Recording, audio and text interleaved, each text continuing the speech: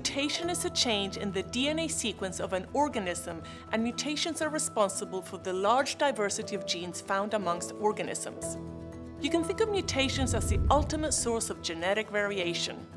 Mutations can occur in both prokaryotic and eukaryotic cells, and they can be the result of chromosomal rearrangements, which we refer to as large-scale mutations, or due to chemical changes in a single base pair of a gene, which we call point mutations.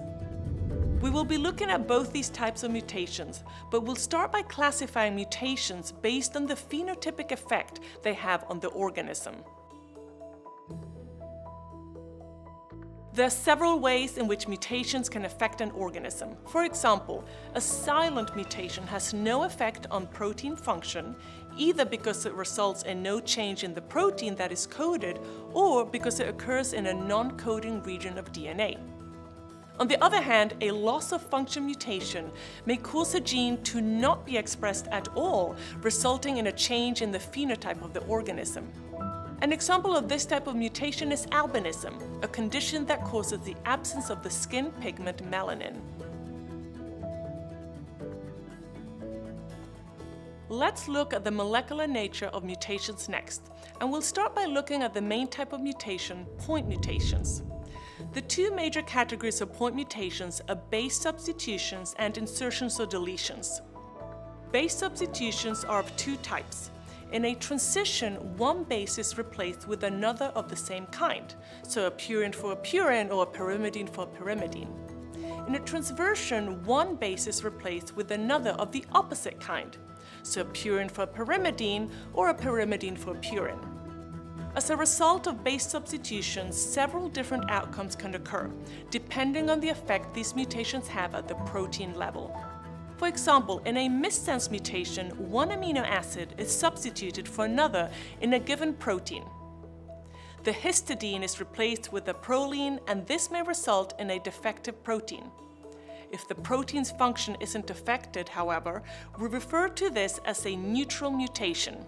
When a nucleotide substitution happens that results in a stop codon being produced, it results in a shorter protein being made, because the translation of the mRNA strand is terminated too early.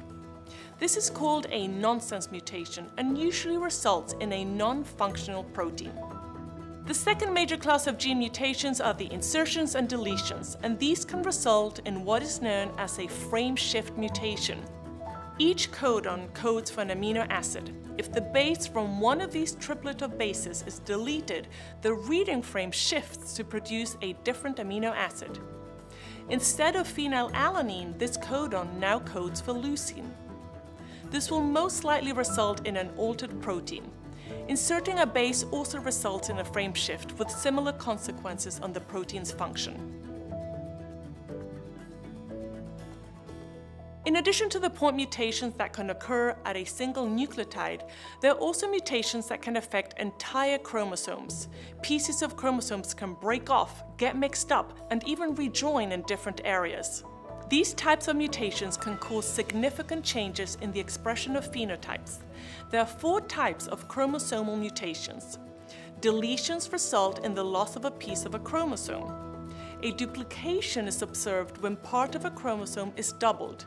This usually results from an unequal crossing over event during meiosis, resulting in one homologous chromosome having a deletion mutation, while the other has a duplication mutation. Inversion is when a segment of DNA breaks off a chromosome, flips around, and reattaches in the opposite direction. And finally, translocation is observed when a segment of DNA breaks off and then attaches to a different chromosome.